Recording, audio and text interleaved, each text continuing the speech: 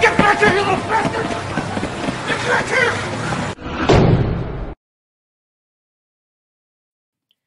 Hey everyone, welcome back to another video. Pragmatic Addict here. So I just got out of seeing Jackass Forever. I was able to get into something called the Investor Connect screening at an AMC theater in my town, and as we all know, this movie does not release till worldwide February 4th, probably in most places February 3rd, the night before. And yeah, I just got done seeing this movie. Really quickly, if you guys didn't see my last video, my top 16 most anticipated films of 2022, this is at the very top of the list. I was extremely excited for this movie. I've seen all the Jackass movies. I'm a longtime fan of Jackass. I could not wait to see this movie. Ever since it got announced, even now seeing the movie and doing this review, it's so weird to think that this even happened. But yes, I did see this movie, and well, let's talk about it. So Jackass 4 reunites the Jackass gang for the first time since, I want to say 2010 was Jackass 3. Though with this one, right off the bat, there are things that I was worried about that I feel like a lot of people are going to want me to address. For example, this film did take place filming-wise during the midst of COVID. Bam Margera, we all know the nonsense going on with him. He is, for the most part, excluded from this movie. I was reading somewhere actually before I did the review that they were actually going to leave his scenes in the movie, but there was only one stunt where I actually saw him in it for a split second, very, very quick moment. It is also credited in the final credits, so just to get that out of the way. There may be more scenes with Bam that I just didn't catch, but moving on from that, yes, this is the first Jackass film in 10 years. And right off the bat, again, there's a lot of things. I mean, from seeing these trailers, there's that part of me that was like, oh my god, they're doing this. What are they going to do? What are they going to do for the intro? What are they going to do for the outro? These guys are 50 now. What are they going to do in this movie? And I'm going to tell you, the things that I was worried about did happen. Again, these guys are in their 50s now. The stunts this time around, there are some creativity as a movie reviewer. This time around watching a new Jackass movie, I was like thinking to myself, like, well, I'm going to keep an eye out for, like how sharp these boys can do this time around. What are they going to bring new to the table after all these entries, these movies, and, even Action Point, Bad Grandpa, and The Show? What are they going to bring? And there are moments where I was like, wow, dude, I wouldn't have even thought of such a fucking thing.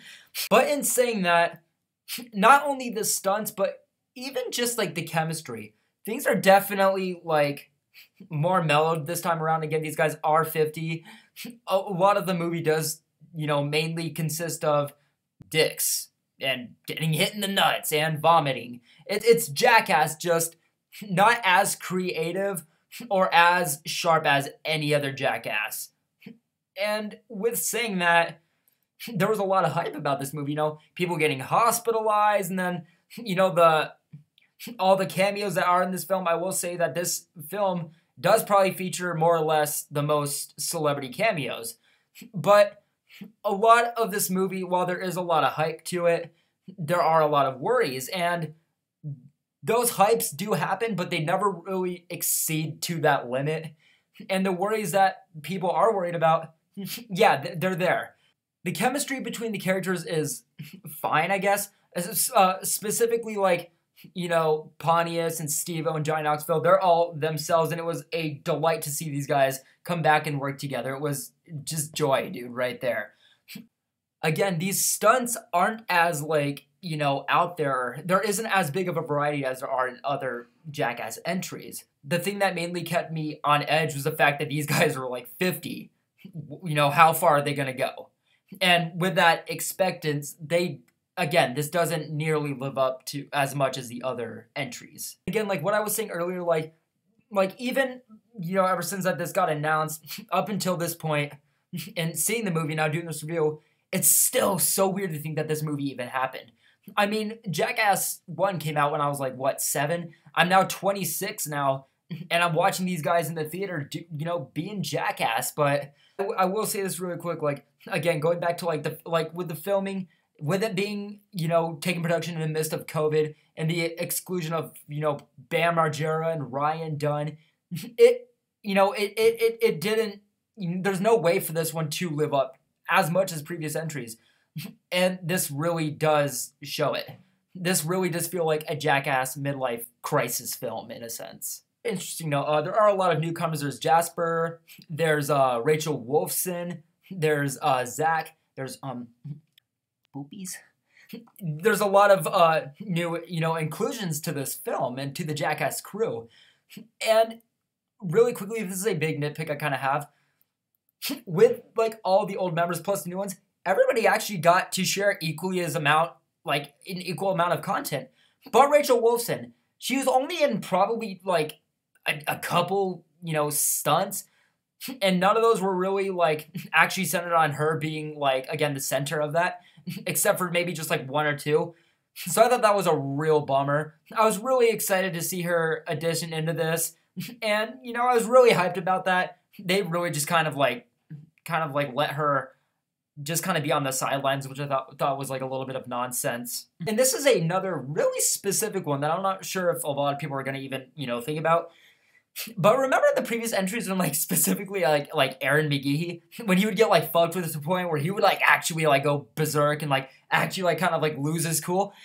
He doesn't really get there in this one, which weirdly enough I was kind of like sad about. I'm like, oh dude, they never let this guy go easy. They always back on him the most.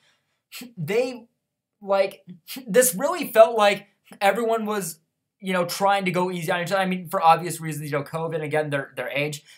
But it felt like things were just done very, very clean, especially for a Jackass movie. There's things like, for example, like Dave England and Steve-O and Johnny Knoxville, the toilet stuff, the bowl stuff, the porta potty stuff, that's all here. It's not nearly to the intensity level as, again, previous Jackass. There were times, where I laughed. Again, this wasn't a bad movie, I don't think. But it's weird to think about it. It's the whole thing surrounding it in its entirety is just fucking weird. And yeah, the movie, simply like the worries that people are going to be worried about, they're present in this movie to a pretty, solid degree. I'm going to give Jackass Forever a 5.6 to a 5.7 out of 10. So that is my review for Jackass. Again, this is an early screen. The movie doesn't come out for another couple days, but it's not a bad movie. I think people will enjoy it. I just don't think it will be to the level of, their enjoyment for previous Jackass movies. But I still didn't dislike it. So guys, that's going to do it for my review on Jackass Forever. Let me know when this movie does come out what you guys think of it, and let me know what you guys thought of the review. Thank you guys so much for watching, and have a good night. Take care.